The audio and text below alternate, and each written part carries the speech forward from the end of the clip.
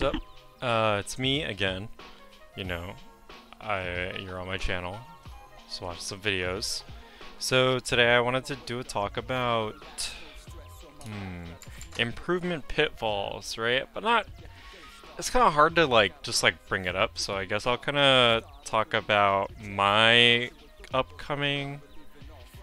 Well, not my upcoming, my kind of upbringing, and where I came from as a player and stuff.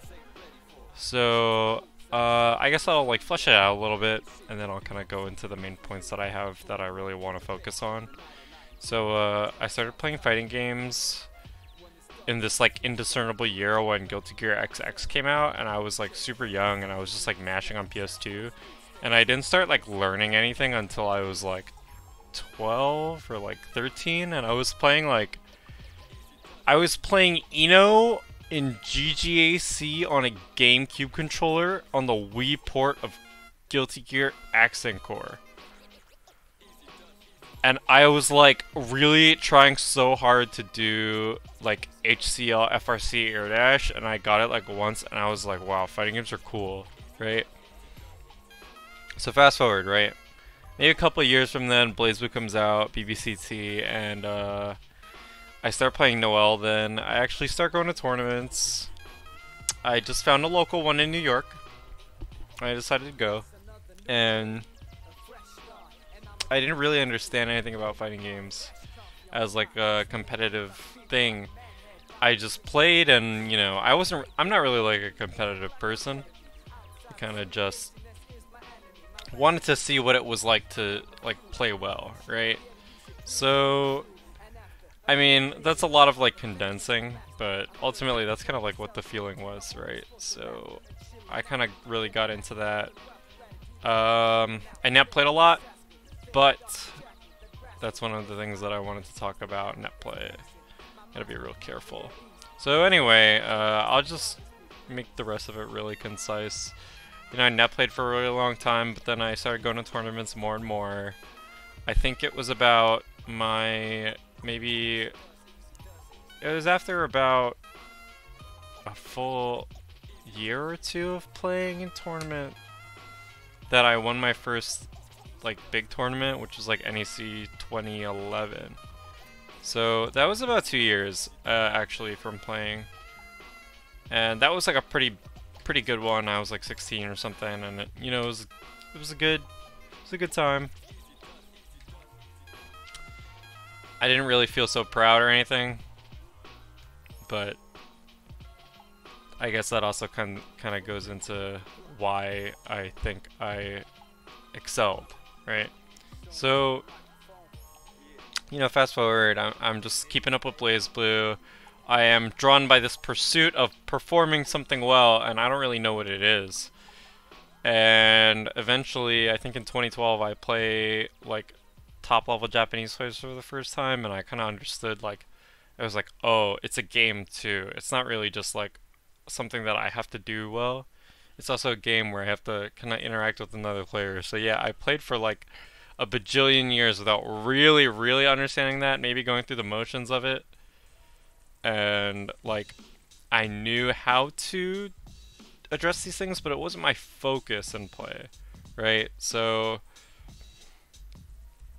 the main thing was I got that experience really going to tournaments and playing the top level players and stuff. But we'll kind of back it out. We'll go into a little more general thing. From then on, I was born. That's the day I was born, right? The day I played Soji, I hit him with AOA at the most galaxy brain time, and I was wow, I'm a genius. And then everything was downhill from there. But so I have 3 main points for improvement pitfalls that I think are completely awful, and I hope you don't fall into them.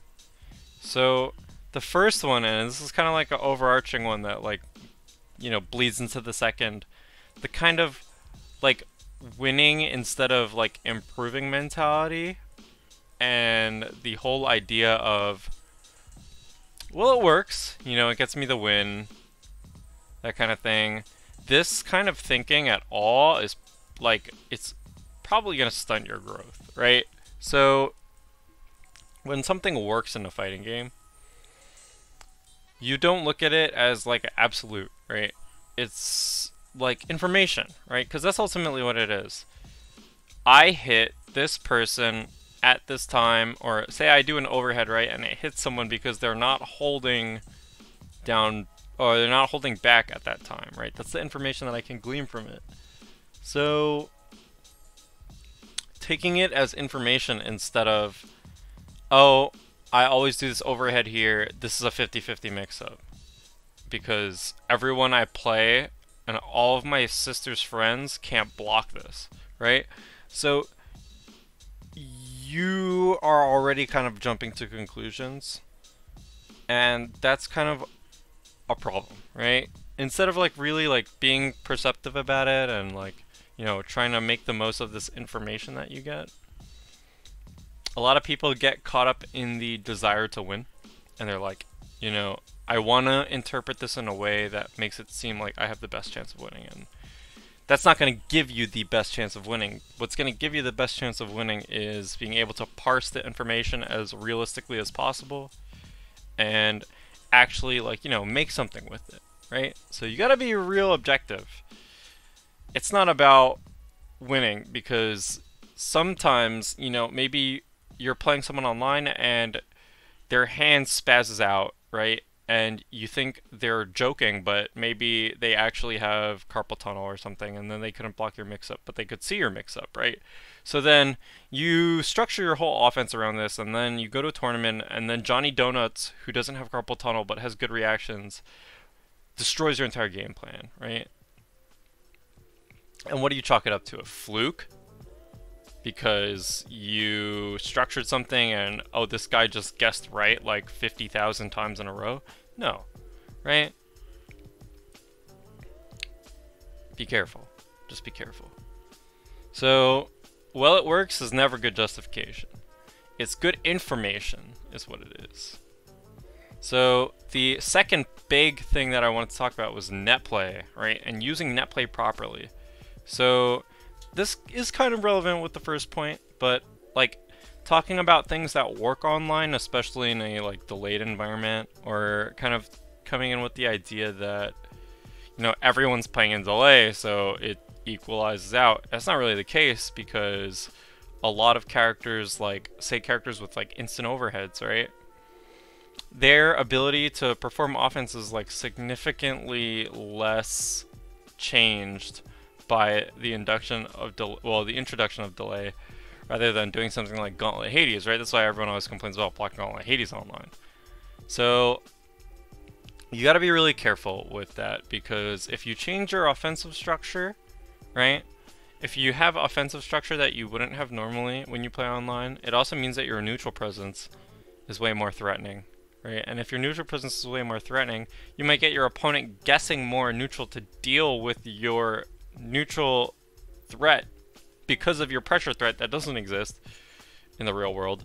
And then from there you start getting into an RPS game in neutral that is based around their reactions to your increased threat neutral game that doesn't really exist, right? So we've like derived 4 like huge aspects of the game that just get completely warped just because offense is scarier, right? So yeah, you got to be real careful with that, right? So that's one of the big things for me when I was younger and I was playing online.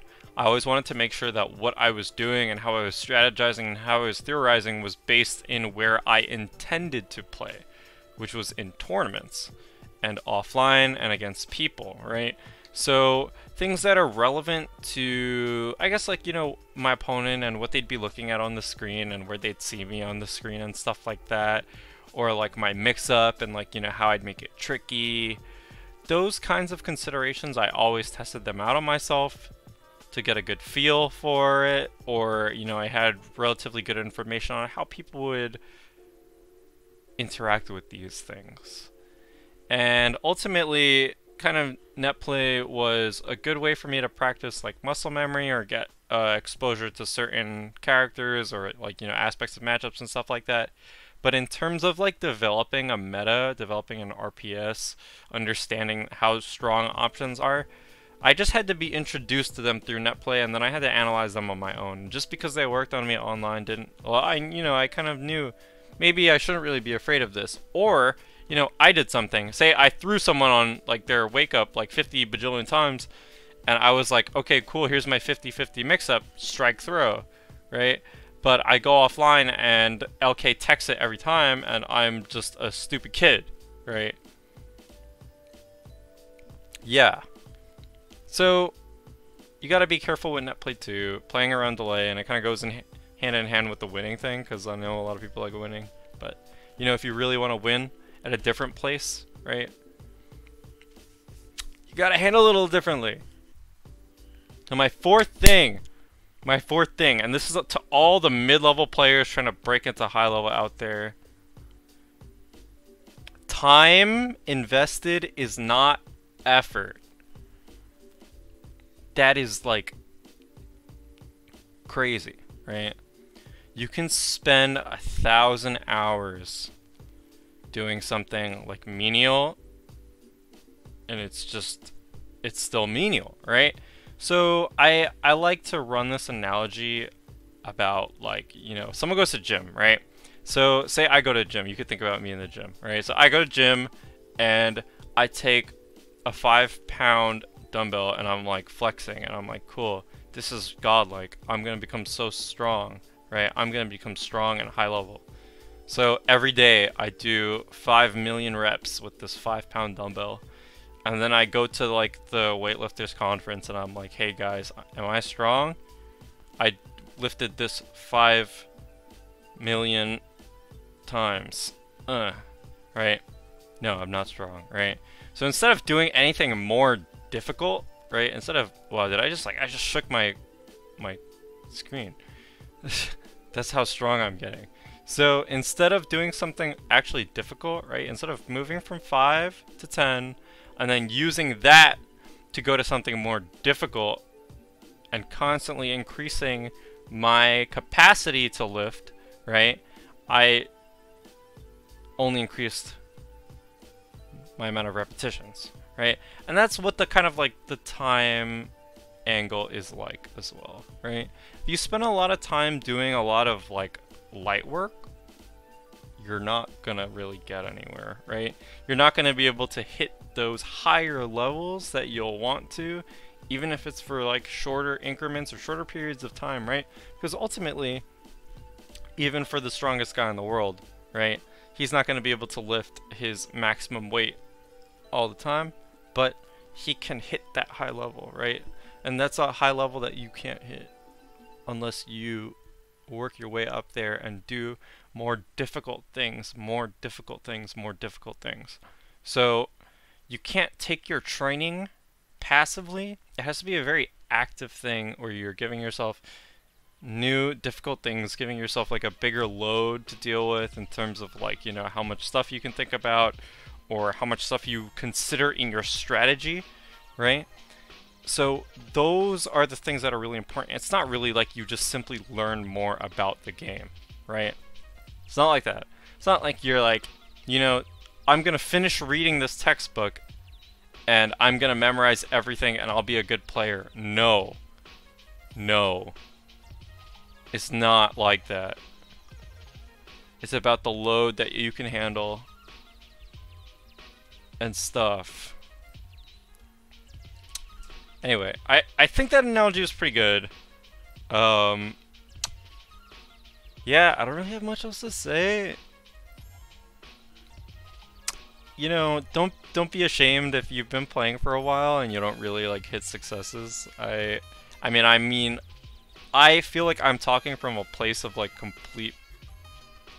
I have no better word except for privilege, but like, early successes in tournaments is nice, but as I played more and more over years and I got to know so many people over years, like, what really kept me around and, the people who I respected the most were the ones who just kept working, right?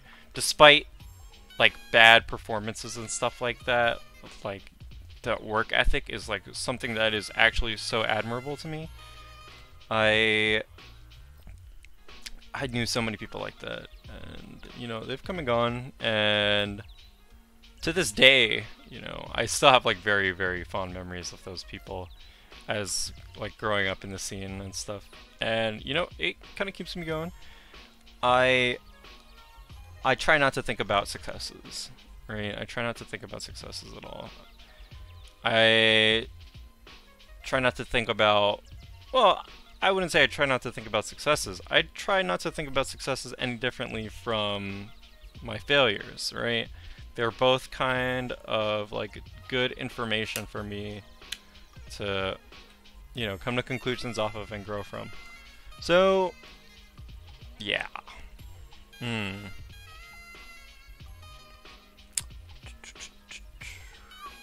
think that's about it. I hope I could maybe have like brought something to your attention. I think it's a pretty important thing to talk about. Obviously, if you have any questions about me, or you know, you wanna talk about something or clarify it, you know, just definitely start a discussion in the comments if you want to. My eye hurts. I'm tired. Thank you for watching, as always.